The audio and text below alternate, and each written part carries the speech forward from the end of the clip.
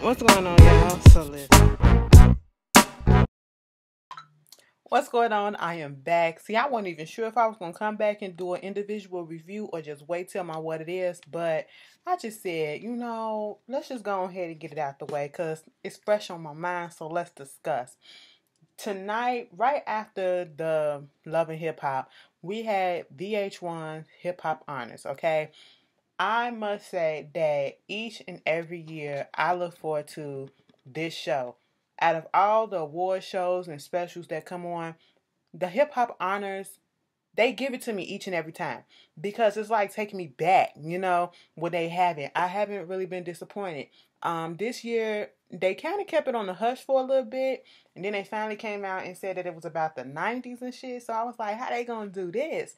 And then they start incorporating like not just the music, but actors and TV shows that help with the hip hop and put hip hop as a focal point and get it out there, help the movement go on. So I was like, all right, now this can go a lot of different ways. I thought they could have. Okay. I like the show. I'm going to say that. I like the show. My only problem with the show was the fact that it was only an hour and 8 minutes, okay? I cannot remember if in previous seasons or previous years have the hip hop honors been over an hour, but I feel like because this is the 90s, all right? We're not just doing certain clips cuz sometimes with the hip hop honors, they do like the South, or they do East Coast, they do West Coast, they do the Midwest or whatever, or they do certain cliques. Back in the day, you had your Rockefellers, and then you had your Bad Boy, you had your your No Limits, your Cash Monies. You had shit like that. They used to break it up like that, but this year they literally did a fucking decade. Okay, the 90s. And I applaud them for doing the 90s because, listen, baby, I was born in 87, okay?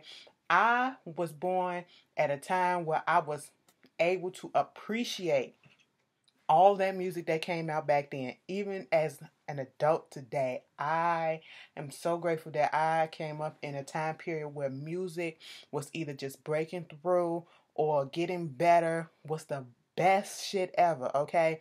You know, I ain't gonna say the 90s was the best, but for me, it was one of the better decades of music, okay? Because, the 80s was hitting it too, the 70s had some shit too, but we was still making breakthroughs and we was doing the damn thing, okay? And hip hop and R&B, everybody was coming in, and it was like, if you came out during the 90s especially, you guaranteed damn near to have a fucking hit, at least one hit. You at least had a number one somewhere, okay? Somebody remembered this and remembered that. You probably didn't have another one after that, but bitch, you had that one under your belt and it was hidden, okay? So I was really, really looking forward to seeing the hip hop honors. And I was like, how can they do this? Because the time frame was just throwing me the fuck off. Like, this is a big decade. How y'all gonna cram all of this in there? Like, man, if you wanna the hip hop honors with the 90s, what comes to mind is a lot of music videos that came out. So of course they tributed Hype Williams, but it was also different other directors that just wasn't Hype Williams. They could have, did that at the same time too. You also had movies and stuff, directors. Spike Lee, he incorporated hip hop in some of his shit. I was waiting for them to put up in there, do the right thing, especially with this political climate. You had Pharrell come out there. He was supposed to introduce Hype Williams, and before he even did Hype Williams stuff, he started talking about the stuff that's going on, gave a little political message, which was needed, and I appreciate it. And do the right thing, and then Radio Raheem, that was very much hip hop like. But they had time. They had time to put in a few more stuff. If they would have just went on ahead, at least gave them an hour and a half or 2 hours, okay? Love and Hip Hop, one shit coming on after this, okay? They could have went on ahead and gave us another fucking hour and made it till 10 o'clock, alright? Because they ain't doing nothing but repeating fucking Love and Hip Hop, alright? That's all that's on right about now, alright? And I'm just sitting here like, okay, how they gonna do this? I do feel like they crammed a lot of stuff in there, but they could have put more in there. It could have been longer. It could have been longer because the 90s was the mother. They could have did I can't remember. Did they do a Teddy Riley section one time? Because that New Jack Swing era at the early 90s, they could have did Heavy D in them, bitch. Heavy D and the fucking Boys. You know, all these people that made it, they could have. Oh, it's just a lot that they could have done. Like early 90s down, they could have did a fucking timeline. But beggars can't be choosers. I am a little appreciative of what they put out. Um, Missy Elliott started the show when she did She's a Bitch. She's a bitch when she looks my way. You know, that motherfucking video, I used to think Missy don't get the just due that she deserves. I am so mad. Missy should have been got a Video Vanguard Award from the MTV Awards, okay? And if she is not up to get a Video Vanguard in 2018, I'm going to tear some shit up, okay? Because it is not fair.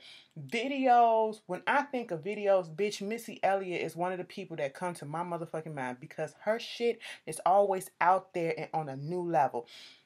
She's a Bitch video was so ahead of its time, all right? I said, what the fuck? I mean, Missy already came out and gave you garbage bag tees, okay? With I Can't Stand the Rain, all right? You know, and then she comes back with, ooh, suck it to me like you want to, ooh, you know, and then Beat Me Now 1-1. She was the darling. Beat Me Now 1-1. Bitch, she was the shit. Then She's a Bitch on So Addictive CD. Come on now. And she was bald headed, big black bald headed woman just doing her goddamn thing. And she lost all that fucking weight. She came out, put that bald shit on, you know, and she was hitting the moves kind of stiff. But you know, Missy ain't a dancer like that no more. You know, but see, that's the thing. Missy used to dance back in the day. That bitch used to be floating. I said, bitch, if you can do it, I can do it too. All right, I ain't gonna attempt it, but bitch, I'ma try. All right, but no, I'm not. Let me stop. Okay, my knee's bad. But she was doing it. First the song come on, then she sped it up to a little light. It almost felt like, cause I was like, are they up there footworking? Is that Chicago footwork up there? So you know a bitch got hype a little bit. Then they slowed it down a little bit. Then they put her little cape on that was spread across the floor. Then she came back, took that bitch off and said, no bitch, I ain't done. Okay, then when they was finished, she said, bitch, I'm finna lay here and you finna look at me for a couple of seconds. And that's exactly what the fuck we did. I said, you better fucking do that. Regina Hall was the host. She was cute for what it is. I like the little costume changes that she was doing that was so in the 90s. When she first came out there, she was giving us poetic justice tees, okay? Minus the braids, but just the hair, you know, and the hat, and the shirt, and the pants. You know, it was really nice. I like how she was keeping up with the theme. Every time I hear Regina Hall speak, I swear I feel as though she is about to go into Brenda from Scary Movie. That what I picture every time. I know I'm not the only one. Then, you know, Master P and Jermaine Dupri, they were getting nominated. Not nominated, but, you know, honored. They gave their little speech or whatever. Before they gave their speech, Trick Daddy and Trina came out there and said, you know that? Done been the places I've been. Who done the shit that I did? You know, y'all know the fucking song, bitch. If you grew up, I don't give a fuck where you from, where you at, or how old you are. Especially if you from the 90s, bitch, and you did not know the whole verse, Trick's verse. If you, okay, fuck Trick verse. I give you a pass if you didn't know Trick verse. But if you didn't know Trina's verse on you know that, bitch, I can't fuck with you. I can't fuck with you. At least that do bad 5 or 6 best friends that you don't know. But come on now. If you don't know none of that shit, bitch, I can't really fuck with you like that. Because we're not on the same level. Alright? Y'all on this new shit. I'm on this real shit. Okay? Then Romeo came out there. And then, you know, I got the hookup. And then Silk the Shocker brought his ass out there. Make him sing, na na na na. I was like, bitch. It was no limit down in the South, especially up in Louisiana's New Orleans. All right, you had no limit, and you had Cash Money, Hot Boys. Oh my God, bitch! They should have did a fucking montage of Missy Elliott shit, cause then they could have did Hot Boys, baby. You got what I want. See me, I be driving Lexus Jeeps and the Benz Jeeps and the Lincoln Jeeps. You know, I can give it to you, but I ain't gonna really do all that tonight. Not tonight. But it's just exciting to see all this shit. I'm like, y'all are taking me back, and I am loving it. I am loving it, and bitch, you making me feel old as shit. But bitch, it was fucking hitting. But you know, they did that, and then Escape come out. Y'all know I love Escape. I do. I've never been a fan of Candy's voice. Candy came out there. Every man is. I said, girl, you below that note. A little bit too low. But she sounded better than she did on the BET Awards, so I'm not going to go in. And I was waiting for them. I just knew the Latasha was gonna come out there and do her thing, and of course she gave us some vocal runs at the end.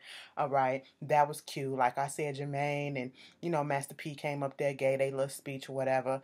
When he goes on commercial, it comes back and we see Tiana Taylor on the stage, and it's like this montage, mix of a whole bunch of different 90 cuts, and she was just giving you all the type of dances that was going on, giving you all type of choreography. Now I seen her doing a rehearsal on her Snapchat, and she had that same blonde wig on, and I was thinking like, damn bitch, she finna come out here and do Lil' Kim again, cause y'all know she killed that shit when she did it last year, okay?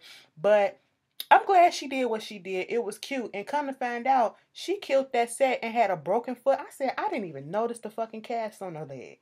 I didn't know, but bitch, she still did that shit. Good job, Tiana Taylor. Bring her back each year, cause she gonna fuck it up each year, and I'm gonna be here for it. I do like the fact that, like, bitch, y'all could have brought In Living Color back together and did that, because they always brought, they did Martin, okay? Tashina Arnold came out there and she gave a little speech, and they was talking about Martin.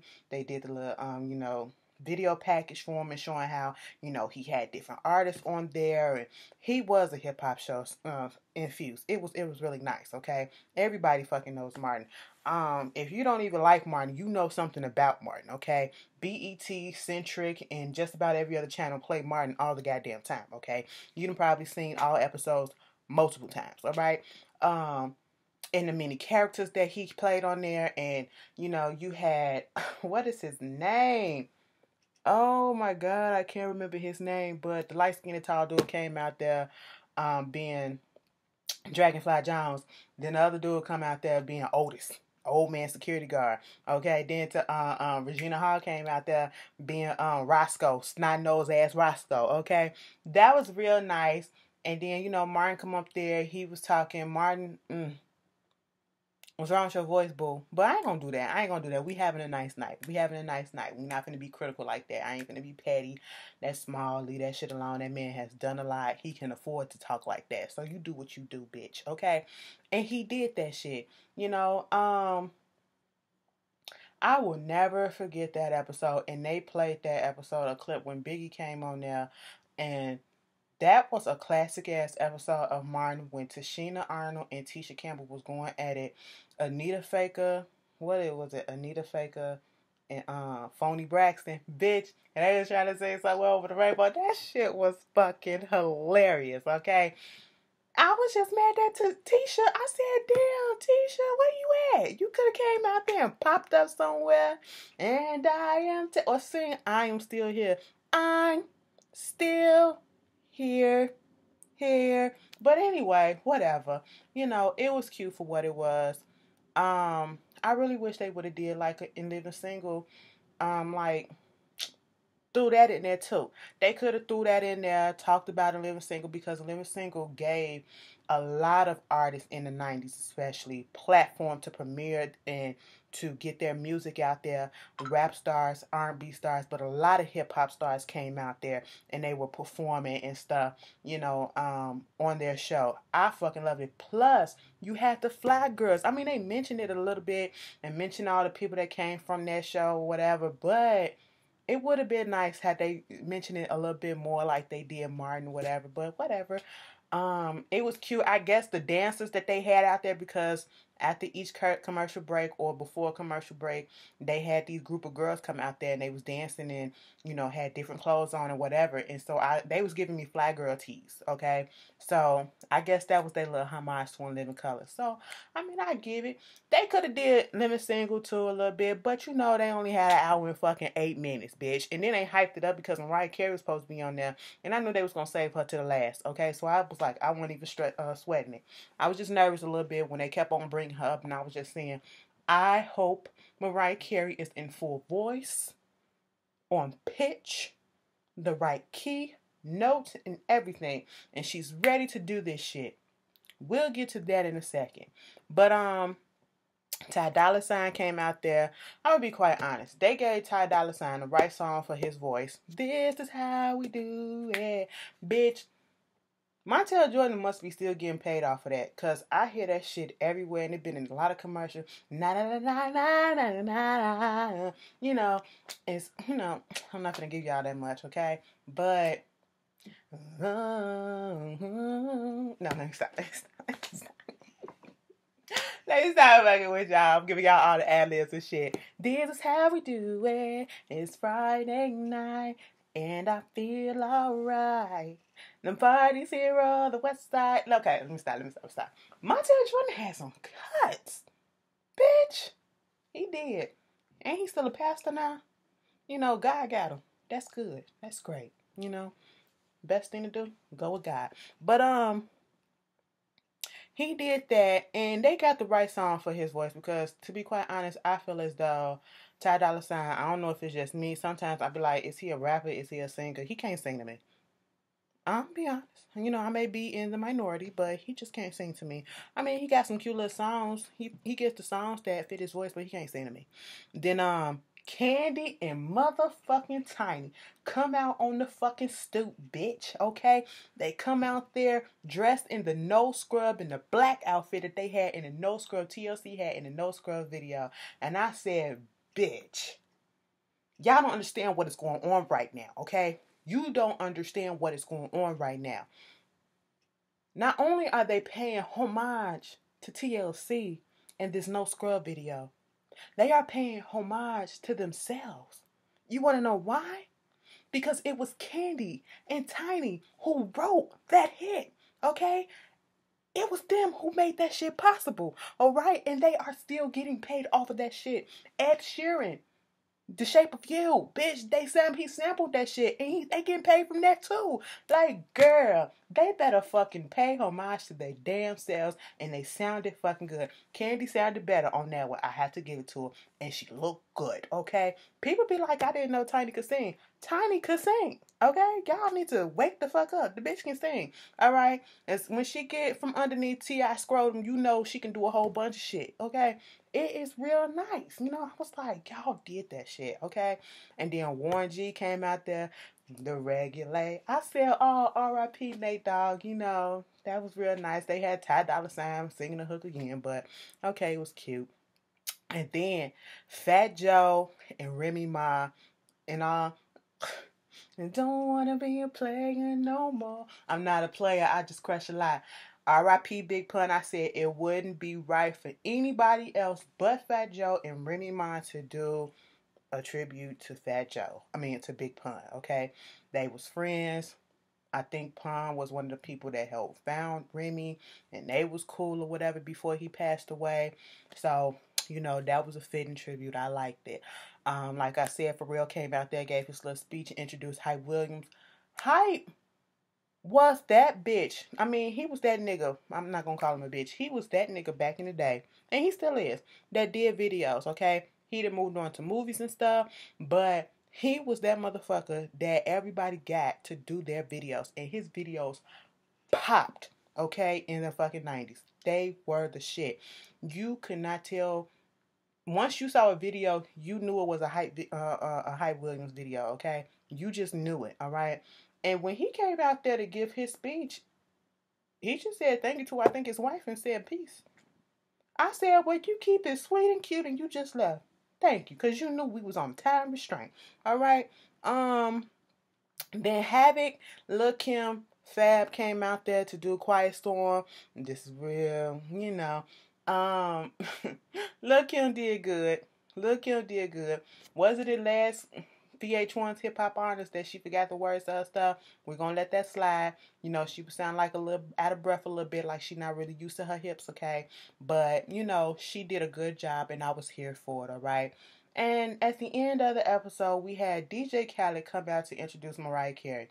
One of these days, and I do not wish this upon this man, because I actually like DJ Khaled, but one of these days, Wild Thoughts is gonna come on, and that Carlos Santana sample is gonna come on, and he's gonna be doing that fake ass cha cha cha salsa that he be doing, and he's gonna trip on his own feet, and he's gonna fall flat forward. Okay, I'm just telling y'all, and I know y'all been thinking the same thing too. So don't come at me because y'all was thinking it, and I just put it out there.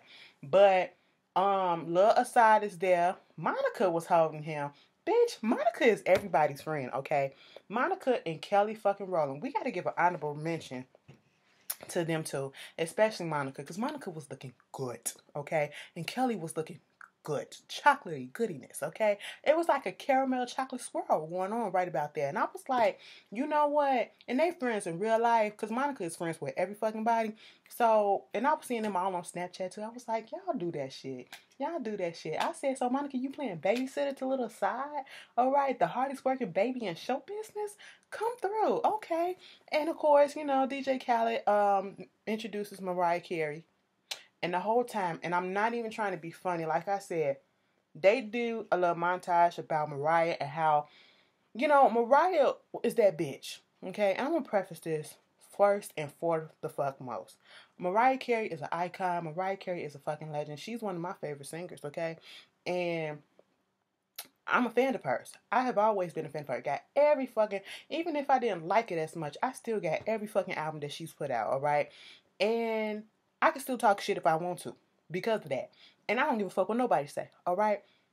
Mariah Carey has been that bitch and is that bitch. And she has always mingled and dabbled with the hip-hop side and niggas.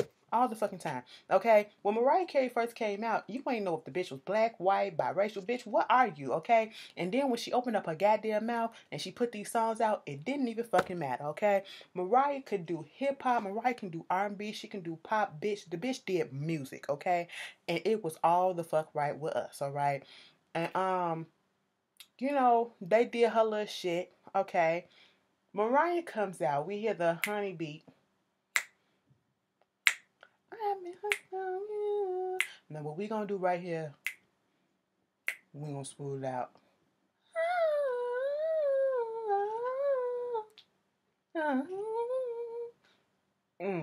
I was like, all right, boom, boom, boom. Where's Mariah Carey? Mariah Carey finally pops up because I see all her dancers and shit. And then I was like, okay, Mariah comes out in a little black cat suit, and she was giving the tease like she was in the video. Then she pulled it down a little bit. I said, okay, now she's coming out a little stiff. And I was like, all right, maybe, you know, she's trying to get her footing, okay, and it's going to loosen up a little bit. Never really did that, okay? Mariah came out there, and she just stood there for a second. And she started singing. Wasn't the best, but it wasn't the worst. And I was fine with it. I can't even, you know, at this point, you get what you get with Mariah Carey. And no matter what you say, you're just going to get what you get. And she's going to do what she do. And we didn't heard all the criticisms. We didn't heard all the accolades. We didn't heard all of the criticisms, praises, and all that shit. Yeah. I'm not going to sit here and act like I expected more of her, but I really wish that, you know, because this is like a fun event, and I'm not expecting her to try to hit the moves that she did in the video. We know Mariah ain't a dancer, nothing like that. I just didn't want her to be up there being so goddamn stiff the way that she was. It was like she was stuffed, okay?